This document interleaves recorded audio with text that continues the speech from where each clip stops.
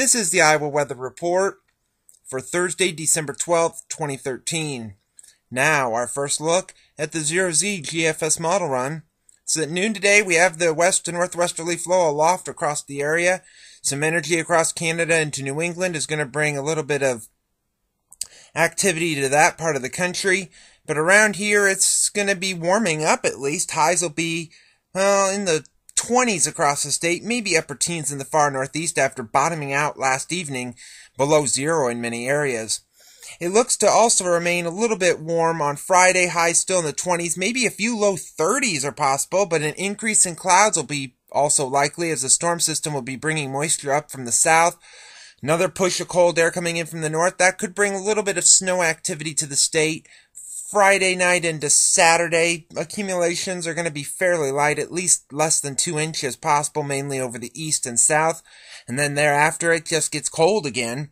Highs will likely drop back into the upper teens to low to mid 20s. Sunday it'll be warming up a little as moderation takes a hold again. Winds out of the south and west. A frontal system will be moving through Minnesota and Wisconsin.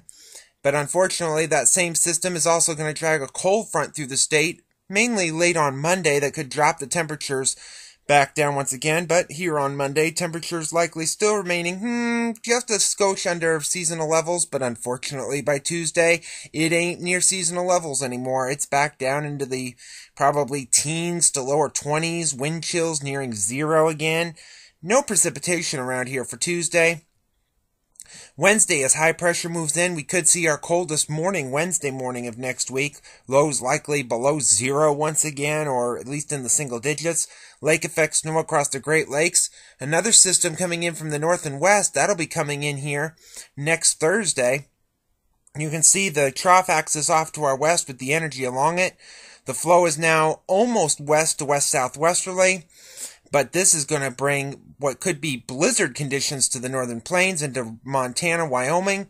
Warm air is going to filter in as well. We could see temperatures maybe approaching the freezing mark, but it ain't going to last, unfortunately. Because when we take a look at the extended period, the flow is now coming out of the northwest, and if you follow the lines, it's coming straight out of the Arctic Ocean.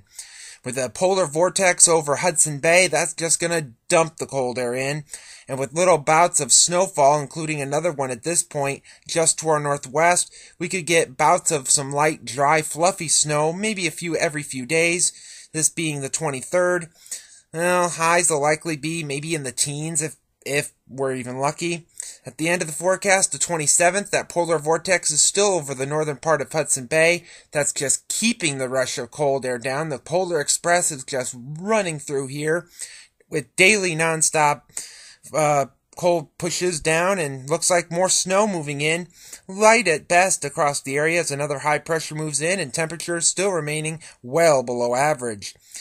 Going into the satellite image from last evening, we had that storm, another storm off to our northwest over Canada into the Pacific north and west. We had a few clouds around here, and the stream out of the southwest into Mexico and South Texas. Watch warning map from last evening was fairly calm. We had some wind chill advisories in the upper Midwest and upper Mississippi River Valley, hard freeze warning in the San Joaquin Valley in California, and some winter weather issues across the Great Lakes, especially the eastern Great Lakes. QPF chart precipitation over the next 5 days through Monday evening at 6 o'clock, showing very little precipitation around here, mainly combined over the southeast and eastern counties of the state. Elsewhere, it'll be fairly wet.